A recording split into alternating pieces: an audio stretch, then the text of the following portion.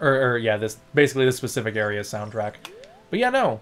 So this is the Zora's Domain, which I have to wonder when you're playing this game for the first time and you've played you've played almost any other Zelda game where Zoras for the most part are almost always enemies in those games. Like no joke, they are the majority of the time enemies. Here, well, if you've never seen the Zoras before, here's a Zora now. A beautiful looking fish person. Look at that. And these were ugly looking motherfuckers in the previous games. So let's just say that, you know, Evolution did these guys fucking beautifully. Actually, no, technically, Ocarina of Time takes place before A Link to the Past, chronologically, so technically Evolution did horrible things to these guys. So yeah, they are aquatic people. And they're pretty damn badass, honestly. I really do like their designs and everything, and I really do like how it's not just fire creatures, water creatures, you know, kind of thing. It's the Gorons are a very distinct race, and so are the Zoros as well. And you can get a lot of fish over here. Yeah, you can get a lot of fish over here. I think the game also wants us to light some of these, the game also wants us to light these torches, but I don't believe we can do it just yet. So anyway, but we got some important stuff we have to do. So now that I've done gawking over the whole, how amazing the Zoros are and how amazing the soundtrack is, and all that kind of stuff, let's go backwards a bit. Oh boy. You're, oh god, I fell off. Oh no. Uh-oh. Look at this. Oh my god, this dude, ugly looking motherfucker. Oh boy, at least we see what the guy's evolved into. Oh my dear sweet Princess Ruda, where has she gone? I'm so worried. Sorry, King, but I don't care because you're ugly, and ugly people are horrible and deserve to die. I'm just kidding, that was a joke. People don't freak out. Diving game, 20 rubies, want to play? No. Alright. So now that we just gave him money, do you know what? I'm going to pick up all the rubies I throw from here. You have only a limited amount of time. When you pick them all up, come back here. I'll give you something very nice. And yeah, and if you fuck this up, you have to go back there and try again. Not fun. So yeah, after all that shit just happened, he literally just took our money and threw it down there. He's like, you know, fucking fetch, motherfucker. And he's like, and I'm just like, motherfucking asshole. So yeah, basically you have to get these rubies, and you have to deal with the fact that you can't stay underwater very long. Usually I can get a few when I first fall down the cliff, but that didn't happen well here. Though I did kind of get lucky because we had those two in one go. Oh, I got those two in. Nice. So anyway, now we have to come up and get our prize. That's right, they don't just teleport us, which honestly I think that's really fucking stupid. They should teleport us. And we back, folks. So he's very pleased with the way that we've done everything, so he's going to give us a scale of our kind. So basically he's going to give us a Zoro scale. And by doing so, we can actually go underwater for longer periods of time, which is really cool. I don't understand how the scale has... Here's the funny thing. In any other Zelda game, or especially 3D Zelda game, this just would have been a regular scale, but for some reason here it's enveloped in water, and I never got that. So anyway, yeah, now we can, it's basically holding our breath longer. We don't swim better. Instead of 3 seconds, we have 6. Ooh. Alrighty then, so now going down here, we end up in Lake Hylia. That's right, Lake Hylia. This is basically a lot more, I think, to the bottom right of the map in this game. If you go out into Hyrule Field.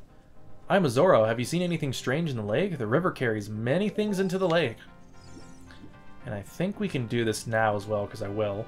But there's really not much to see here just yet. It's just, there's not much going on. There's not much you can really do. But we go over here and we can meet our hands on some very nice people. Scary people.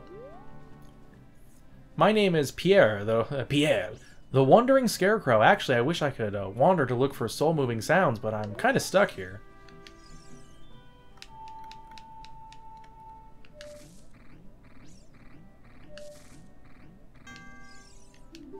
That's weird.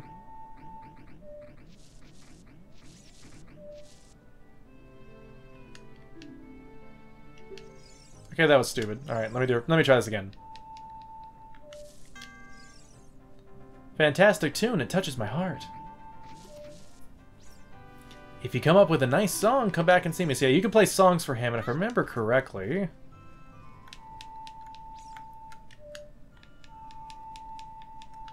Okay, no, that doesn't work. Is it the other guy we have to talk to?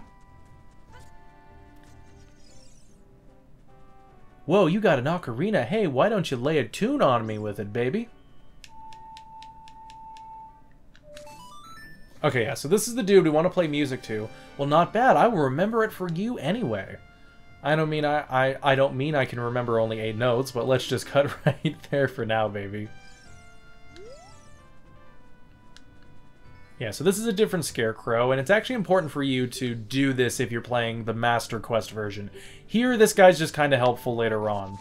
But yeah, this is the Scarecrow. I don't know if they call it in this game, but yeah. So basically, we just made an official song. I didn't mean to talk to you. I was trying to run away, you asshole. Yeah, basically...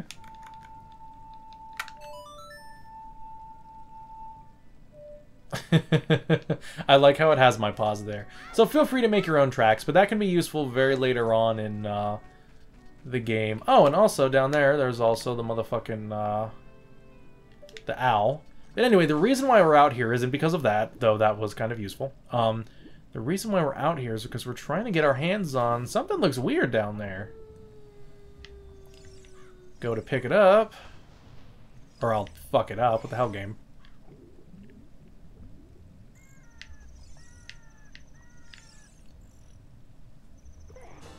We got our hands on an empty bottle, but put something inside. Oh yeah, wait, there's something already inside. I forgot. They basically act like, what? There's an empty bottle in here.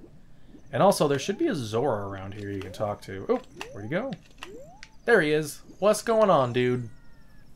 I'm a Zora. Have you seen anything strange in the lake? The river carries many things into the lake. Which I'm guessing it also means an interesting letter in there. What's that all about? Well, first we're going to head back to Zora's domain because, well... You know, we got shit we gotta do, you know. We're a busy person, alright?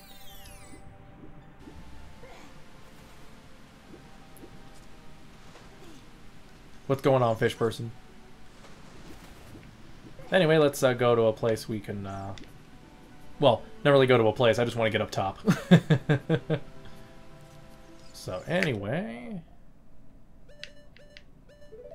And that gives us 3 bottles now. So we are one away from a complete set, folks.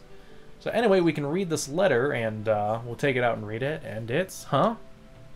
It looks like there's something already inside this bottle. Oh, really? You already fucking dumped it out. It's a letter. Help me, I'm waiting for you inside Lord Jabu Jabu's belly. Ruto. P.S. Don't tell my father. What's the very next thing we do? We're gonna be snitches. We're gonna be telling some foul-mouthed stuff over here.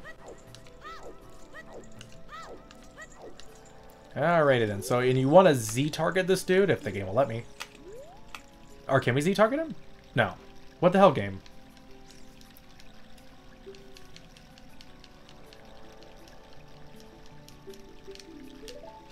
Okay, let me try this again. Okay, there we go. Z-target him, and then you can show him the letter.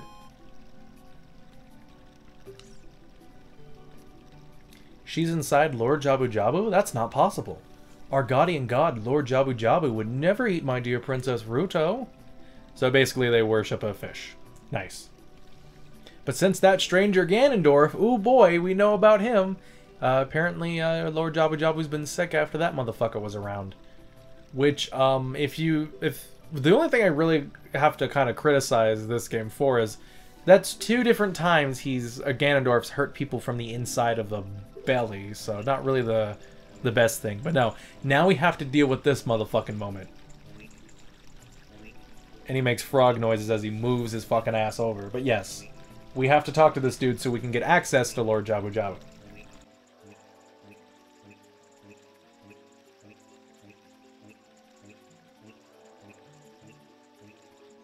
Alright, hopefully I skipped over that for you guys because that's fucking annoying. And I never noticed that before. Is that a fucking beehive up there? When the hell do they have a beehive in this game? So anyway, we're not actually going to go talk to Lord Jabu Jabu, or Lord Jabu Jabu. You can't actually talk to him. He's just a giant fish. But we're not going to do that in this episode. We will do that next time because you know what? Fuck it. I might as well just start inside the... No, I want to actually start inside there so I don't have to crawl my ass all the way back here. But first things first, we have to actually catch our hands of fish. This is very important. And also, what we want to do is, I think we can do it now. Oh, here we go. Okay. So what we actually want to do right now is we want to light up every single torch we can. And if I remember correctly, this is the only way we can do it. Oh god, we only have one stick left. Hopefully I do this the first time. If not, I guess I'll just do this another time.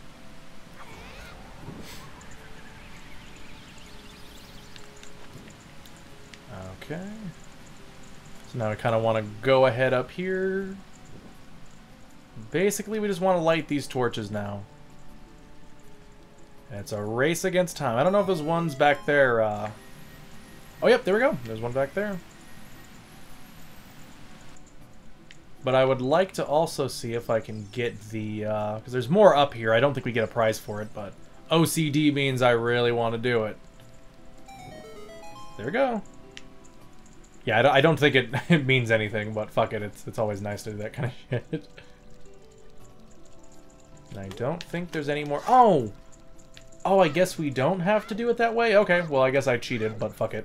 Who cares? Alright, never mind.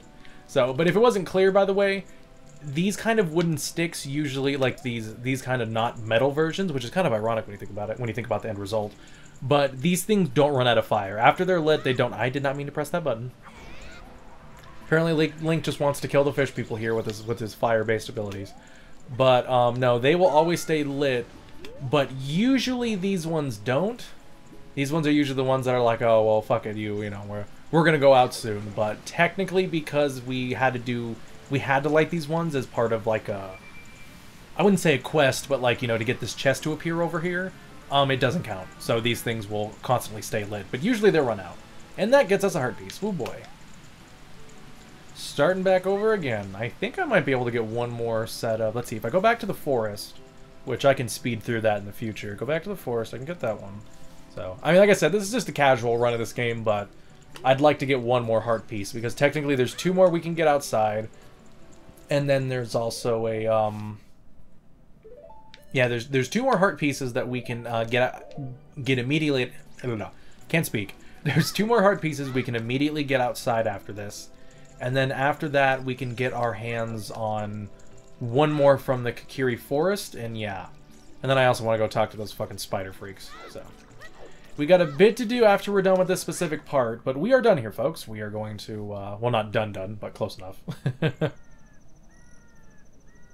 Actually, I think there's one more thing I'm going to try to do first. So, this is the ugly motherfucker Jabu Jabu, and actually, I think there's a golden Skulltula around here as well. Pretty sure I'm going the wrong way for it, but anyway, one thing we do want to do is we want to go swimming around here, not too far, but and that's the fat ass Jabu Jabu, the big ass fish over here. But we want to get our ass on land right now, and no, I don't think I can actually get the golden Skulltula right now. I think I have to do that later, but for now we can get one extra thing. Oh no, can we get it? We might not be able to. We can definitely try, goddammit. Okay, so first things first, let's see if there's one inside this fucking tree. Yep, there's one inside the tree. This wasn't the one I was thinking of, but fuck it. Alright, so that's another one adding to our collection. And then this actually kind of teaches you something important. No, I did that by accident. I did not mean to throw it. There we go. So this actually kind of teaches you something important. Because, okay, so it wants us to blow up this whole thing, and now we found a secret entrance to something, but also, this rock can't be blown up by a bomb, which is kind of confusing, because bombs should blow up blocks, what the hell? So that's just kind of something important. And anyway, we find another great fairy fountain over here. So that's pretty important. So by doing that, we, get our hands on another, something special from the Great Fairy, which, hey, you know, I'm cool with that. She's been giving us cool shit so far.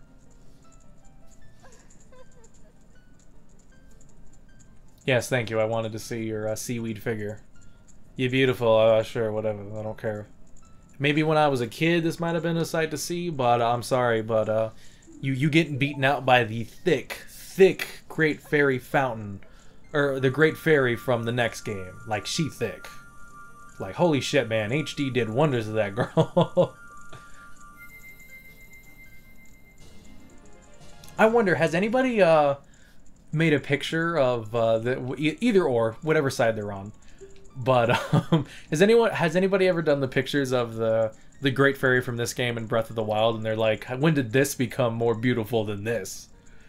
But so anyway, this is Fiora's Wind, and if you haven't caught it already as well, these have the same names as the three Triforce, the creatures from the Triforce mythos, where it's like the Din, the Fiora, and the Nehru, I believe. So basically, they have elements, and out of all of the spells in this game, this is the worst, honestly. To be quite frank, there's sometimes you can abuse this thing, but basically, I don't think you can use it in most areas. But what happens is that you set it down. I don't even think we can use it outside of here, can we? Nope, we can't. It only works inside of dungeons. But basically, think of, okay, you just entered a room in a dungeon. So what you do is you use Fiora's Wind, and by doing that, you can teleport to that. You can teleport to that point whenever you feel like it. The issue is there is barely any point that would become useful in. Maybe in the last dungeon, if you fuck up and fall down that one spot, maybe. So it might be a good way to recover, but from some areas, especially if you have difficulty in them. But overall, it's just not that useful. I can think of 1 or 2 times where it's like, oh, hey, that really helped me. Though I do think this dungeon might actually have something useful with, but usually you don't think about going over there first. So anyway, this dude, you can actually hear him breathing. But what we do, I don't know how you're supposed to get advice on this. But he's kind of hungry. Hungry little critter over here, so he sees the fish, and oh boy. Oh no. Oh no.